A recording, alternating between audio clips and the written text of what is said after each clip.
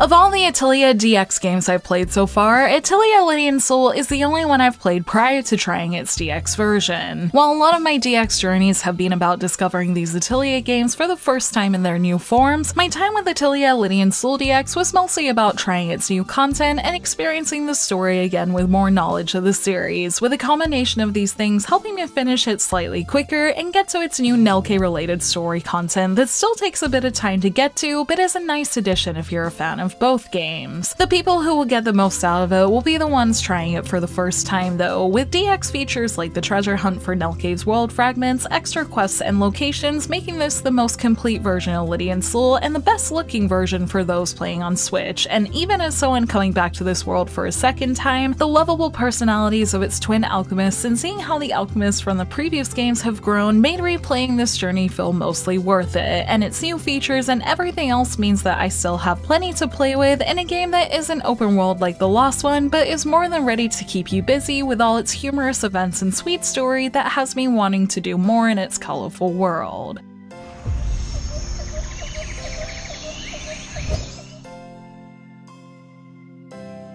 Since I've already gone over the systems and whatnot in detail for Lydie and Suelle in my original review for it, I'll put a link for that here, as I think it would be better not to repeat myself too much about its core systems, but to speak on them a little, I will say that having that new perspective thanks to now having played Sophie and Furious DX had me notice in Lydie and Suelle the continuing trend of Atelier improving on its lost game in this entry, with the alchemy system basically combining mechanics from the previous two games and a lack of time limit that lets you be able to explore so much content in terms of story events that makes it feel almost as full as Furious, which is a big compliment as Furious had an open world. It was also just fun to replay the game that got me into Atelier, as it was its charming characters and relaxing gathering and synthesizing mechanics that made me fall in love with the series that led me to ultimately diving into it over the past few years, so playing this game made me feel pretty nostalgic. But putting that aside, I was also there to try its new DX features that brought in not only the DLC from the original like the blue reflection area, other fields, and also extra party members, but also new content, with Lydie and Suelle's new additions being centered around a new painting world to explore based on the Atelier spin-off game Nelke and the Legendary Alchemists. You unlock the ability to collect fragments to unlock this world early on, with finding the first one in the first painting world prompting you to collect them as you play, with a treasure chest containing a scrap of the painting appearing in each painting world after you've collected its fragments for the main story. While it's a fun little treasure hunt to do after completing each world, it does have you replay the whole game again to see this new content, which I didn't mind so much as I just come off playing Sophie and Furious DX for the first time, but as enjoyable as the Nelke content is, it could be considered a big ask considering my playthrough was 50 hours long and the Nelke content is about an hour. It's a fun, challenging hour of story and gameplay though that you could get more time out of like I am, considering how hard some of its enemies are and the fact that you may need to synthesize to be able to fully complete this area. But before that, it allows you to run around a few areas from Nelke's world and even fight enemies with the Nelke and the Legendary Alchemist battle theme as the backing, which felt cool. And then there's the big boss battle at the end to top it off that I'd say is even harder than the final boss of Lydie and Suelle, as it took me out on the first try. So as I said, the time you put into preparing to fight that boss could add a couple of hours to this new content that may make it worth it to replay all of the original story to get here, and the humorous moments made by using the game's engine in a more comical way like we've seen in Atelier Lydie was pretty fun as well, and being invested in the twins' story and growth thanks to playing that story again did make it more worth it, along with having a chance to see the lovely Nelke in a new challenge for her growing town. Whether or not it's worth replaying the main story to get there will probably depend on the individual and how much you played of the original, and as someone who still had a lot of events from the original to see with the added context from Furious and Sophie, I didn't mind so much as I had that new perspective, although since this was my third Mysterious Trilogy DX game in a row, I will admit I wasn't as motivated to watch all the events, so I still need to go back and do that at some point, as my map in the postgame still has plenty of events waiting to be seen. So if you do make it to the end, there is a lot of content to keep discovering if you're up for it, with the Nelke content and extra story moments added from DLC that I never bought from the original, making this DX version feel very worth it. In fact, before that final chapter, I was already using plenty of DX features from the DLC and otherwise that seemed to help me finally get to the final chapter 10 hours earlier than my first playthrough, which should be encouraging for those thinking of replaying for the new content. Aside from being able to speed up battles, there are the special loads of XP and piles of cold quests that have me sorted anytime you need money and XP and allowed me to get pretty good equipment and be level 50 in the first hours of the game that I didn't feel bad doing as it was my second playthrough. And the extra party members Ilameria and Lucia provided great power and buffs to the party that not only made sure I was able to play with all the best characters, but also in cute costumes when I decided it was time to do a tribute to one of the other games. There are also some special shops that appear at certain times that have expensive items, but are a big help when the game's exams require certain rare materials or quality levels, so if it's your second playthrough like it was mine, at the very least there are a lot of things to help you get to the end faster, and with other additions like photo mode that adds another layer of visual fun, while I think new players will enjoy getting the fullest first playthrough experience like I did in the first two entries of the trilogy, there are certainly plenty of things to make this a fuller version of Lydie and Suelle for everyone. They gave my second playthrough a different feeling to the first one and still has me left with plenty to come back and play with.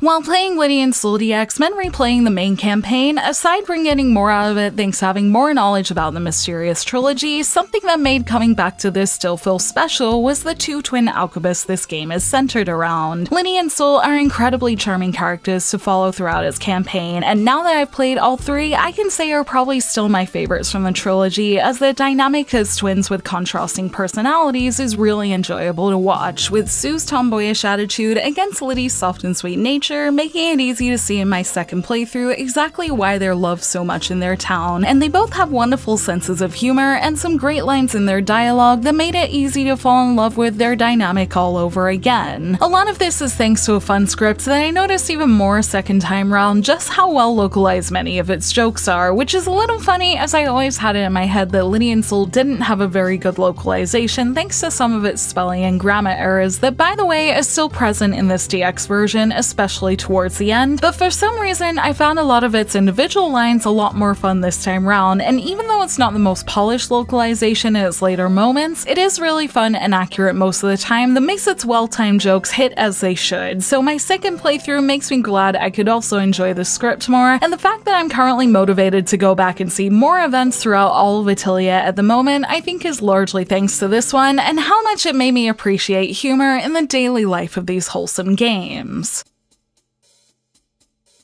A final thing I wanted to mention about Lydie and Suelle DX is how it seems to look on Switch, which I can't say too much about since I played the PS4 version instead, but have seen other people play it, particularly on Koei Tecmo Japan's own livestream, and it seems to look much better than the original. When I played the original Switch version of Lydie and Suelle, it always seemed a little more washed out or less sharp than the PS4 version, so it's been good to see in trailers and in videos that the Switch version seems to come closer in quality to the PS4 one that will possibly make it attractive to those who have already played it on the handheld but wish it looked as good as other versions. And with all the pretty landscapes and painting worlds that really embody the mysterious part of this trilogy, I'm happy that more people can experience this game looking as good as it should on handheld, and the Switch version is something I'll probably consider picking up myself sometime just to have it to play with on the go in its best form. And since I still have all those events to get to, the handheld version is pretty tempting, and with so much to play with alongside its charming protagonist and a better version of Nelke's Westworld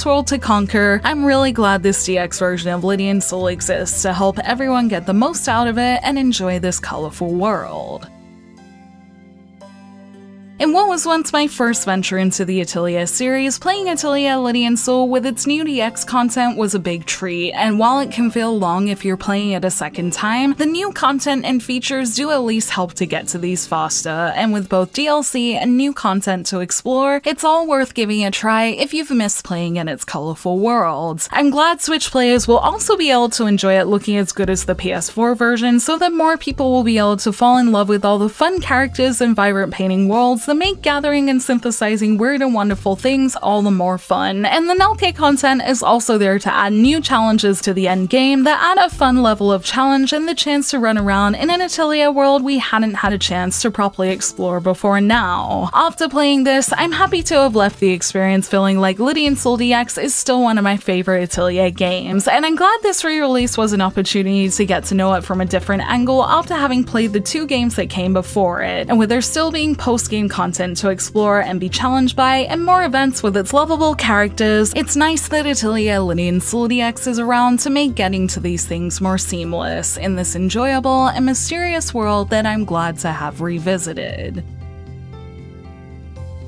Thank you for watching this video. Let me know in the comments below if you've tried Atelier Lydie and Suelle in any of its forms, and if you have, what did you think of it? You can like and share this video if you enjoyed it, subscribe to my channel for more JRPG content like this, and ring that bell to get notifications on whenever I post so you don't miss a thing. You can check out more videos here, and you can find me on social media on Twitter, Facebook, and Instagram, all at JRPG Jungle. Links to those will be in the description below. Thank you again to Koei Tecmo for the code for the trilogy, and until next time, thank you, bye!